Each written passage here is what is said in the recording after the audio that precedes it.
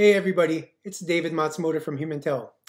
So many of you have asked us to comment about the various articles that have appeared in recent years arguing against facial expressions of emotion. So after a lot of deliberation, I thought we'd do this video. So first of all, let me express my deep and sincere respect for all the researchers on both sides of this issue. I encourage healthy debates and, more importantly, data about those debates. I think those debates are very healthy for science, as well as for the scientists and practitioners. But most importantly, these kinds of debates and data are really important for the general public. I do want to mention that I've read all of the studies and papers debating facial expressions of emotion, both pros and cons. And I know I have researched all of the studies that have been cited, or the vast majority of the studies that have been cited as evidence for and against the various positions that are out there. Now, in this video, I don't want to get into the technical issues of the claims or the nature of the studies or the exact data.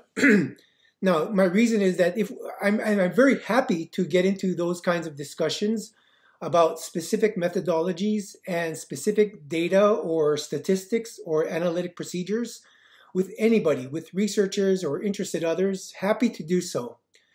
But that would require a really technical discussion that requires some knowledge and background about methodology. And I think the method, more importantly, I think the message that I want to impart gets lost really easily if we go down that path. Again, happy to do so, but maybe in another venue.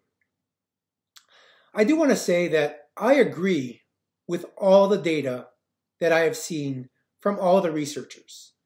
And the reason why is that I believe that data and findings are generated within the limitations of the methodologies that are used to produce that data.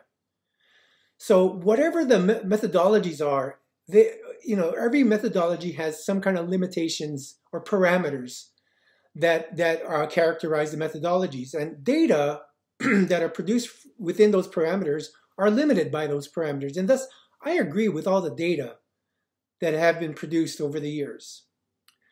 What I don't necessarily agree with are all the interpretations or the claims made about that data.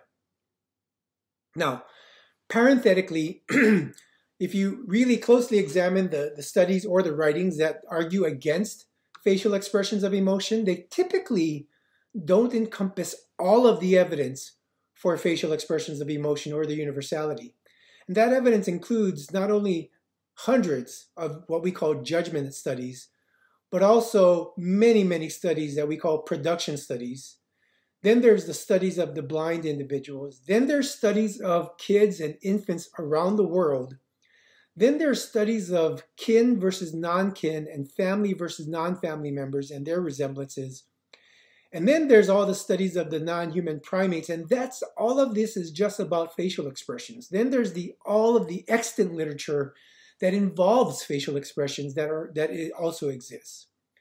And most of the time, the studies or the articles that argue against facial expressions of emotion don't encompass all of that. So that's one thing to think about when we find a study or two or a bunch of them here and there that argue against the facial expressions of emotion. Now, what I'd like to focus on here in the next few minutes is the nature of the arguments that are made. Now, one of our audience members or one of our email list members recently asked, Can I comment about the recent attacks on facial expressions of emotion? And then when I read that question, I thought, these attacks have been occurring, or the debates have been occurring for a century. That's 100 years. When Darwin started this work and he published it in 1872, which was actually a part of his theory of the origin of species, which was originally published a decade earlier.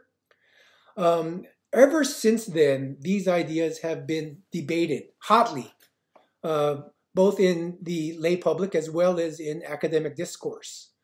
within the academic discourse, the start of the debates of this came from early anthropologists like Margaret Mead and Ray Birdwhistell. And those debates carried on to the 50s and 60s and 70s. Of course, we all know of the original universality studies that occurred in the 60s and 70s, but then even from the 80s, these same debates and the arguments have been occurring since then. And I was around in the 80s, first as a graduate student, then as a beginning researcher and professor in the field. And to tell you the truth, the nature of the arguments made are essentially the same today as they were 30 or 40 years ago when I started being involved with them directly myself. And that, again, debates are great, and I respect the data and the researchers that produce them. But the fact that I see this cycle makes me think about other things. And here's what I wanted to raise, a point I wanted to raise here.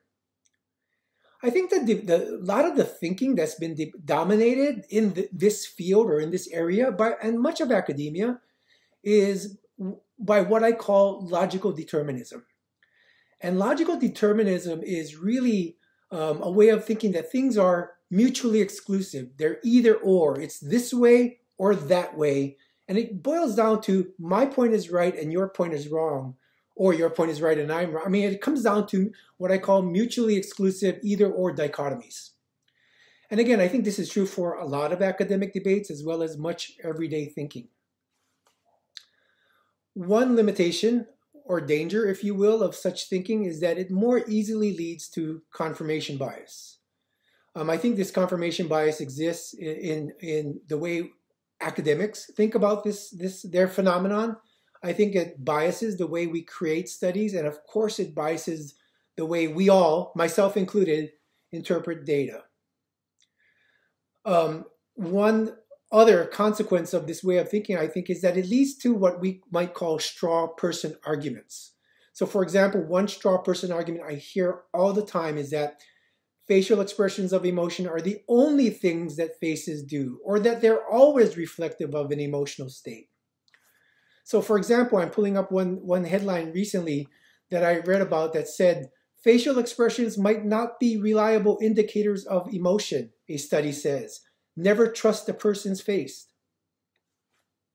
Well, what happens when when researchers develop straw person arguments is that it's easy to think that because there's a position over there that I don't agree with or I want to test, I'll create a position by that theory and develop data and generate data that argue against that position when that position that you're arguing against was never believed by that position in the first place.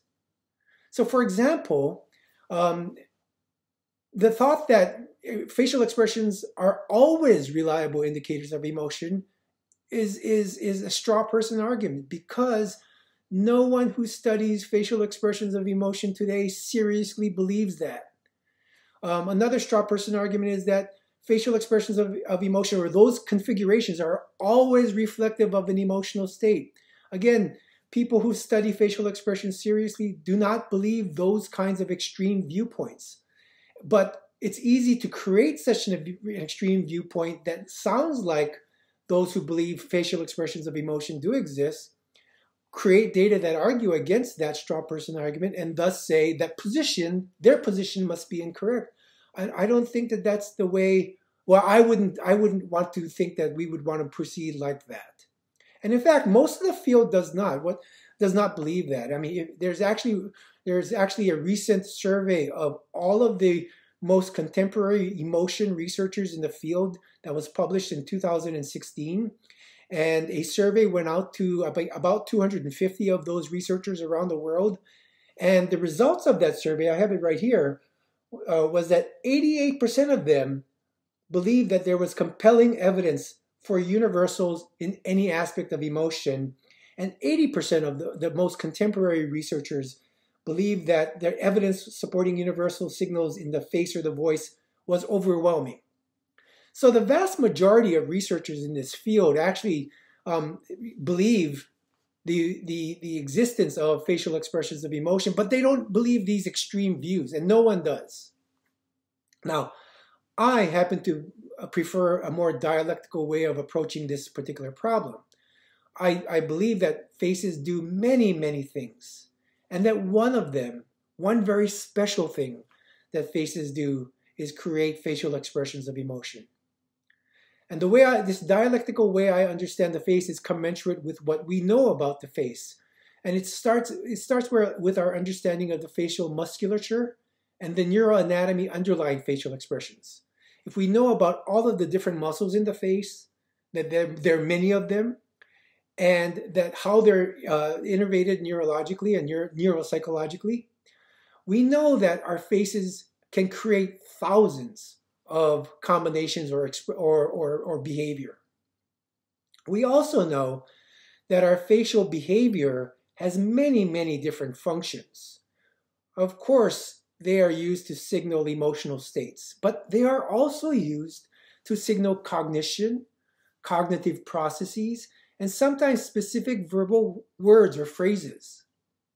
Facial expressions do a lot of other things as well, like what you're seeing me do right now, which is articulate speech, because humans have a lot of facial muscles in the lower half of our face, most of which evolved to help us for speech articulation. If you ever pick up something very heavy or watch athletes in competition, you know that facial expressions are also signals of physical exertion or physical effort. And then there's all the idiosyncratic things that our faces do that everybody's different on. So there's so many things that our faces do, and our facial behavior has all those different functions. One of them is to express emotions. But because of these multiple functions of facial expressions, it makes perfect sense to me that some studies will find, under some conditions, that facial behavior is not necessarily a signal of an emotion. There's no question about that. But what is also true is that when a true and strong emotional reaction is spontaneously triggered, and the closer that reaction is to something that is really meaningful in our lives, that will produce the impulse to create a facial expression of emotion in people all around the world. That impulse may result very briefly in a very brief micro expression, or it may result in a full-blown macro expression. But the link between a spontaneous, strong, intense, meaningful emotional reaction and a facial expression, corresponding facial expression, has never been refuted by any study. Sure, there are many other studies of other aspects of the face, especially studies where people are judging faces. And yeah, I get it. People can interpret face, especially still images, in many different ways. But no study has actually elicited a meaningful, intense emotional reaction spontaneously has shown otherwise. And at the same time, there's lots of studies that have shown that the face does many, many other things, sometimes with the same muscles that we use for emotion signaling. There's no question about that either. So I get all of the data. I happen to don't agree with interpreting the data as an either or. I prefer to kind of understand this entire field and the entirety of the data in terms of the complexity of the face. The question for us is understanding when those specific instances of emotional reactions are occurring and when we can read them, because when those occur on the face, they're different than everything else. So, I've been involved in this debate, in this field for basically 40 years, all of my academic and professional life. And I've been wondering, why is there so much heat in this argument? I mean, I get why there's a lot of attention to these kinds of articles. And part of the reason is because if you publish something that goes against the flow, it gets attention. And there's also a huge publication issue and the editorial decision-making issues that we don't have to get into here. But there's a reason why people want to get attention-grabbing research articles in their journals. I get that. But I also been wondering, I mean, as I said earlier, this thing has been going on for over 100 years. And I've been wondering what is it about this concept or this question about universality versus not that gets so many people heated. And I've been thinking lately that the question about universality is somehow related to how we see ourselves and humankind. And whether we see humans as fundamentally similar somehow or different. And I think that's a really deep philosophical question that probably touches us in a lot of different ways, maybe unconsciously or explicitly. But I think it's something about that touches so many people. And one of the reasons why there's so much heat in this debate and argument that has been going on for so many decades. Again, for me, I try to find both ways in which both sides are correct, especially in terms of how to understand the complexity of the data in relation to the complexity of the face. As I mentioned, I don't necessarily agree with all of the interpretations that people make of the data, but I believe that there are ways that we can find ways that we can understand the totality of the data by not negating one side or the other. That's what our research has always found. That's what we focus in our training and our research. And if people don't believe me, all you got to do every day is just turn on the TV news and watch spontaneously produced facial behavior in spontaneous, strong, intense, emotion eliciting situations anywhere around the world. You'll quickly see that facial behavior are the same facial expressions of emotion that we have always discussed. I hope this was interesting for everybody. If you hope you like it by clicking like, and if you like these kinds of videos, be sure to subscribe to our YouTube channel. Stay well, everybody. Take care. Bye-bye.